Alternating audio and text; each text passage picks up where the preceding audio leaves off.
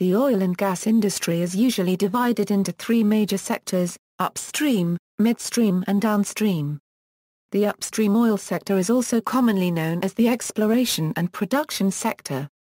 The upstream sector includes the searching for potential underground or underwater crude oil and natural gas fields, drilling of exploratory wells, and subsequently drilling and operating the wells that recover and bring the crude oil and/or raw natural gas to the surface.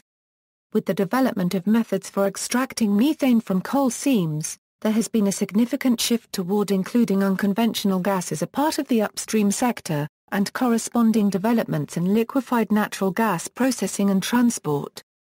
Upstream industry has traditionally experienced the highest quantum of mergers, acquisitions and divestitures. M&A activity for upstream oil and gas deals in 2012 totaled $254 billion in 679 deals. A large chunk of this M&A, 33% in 2012, was driven by the unconventional shale boom, especially in the U.S., followed by the former Soviet Union and Canada.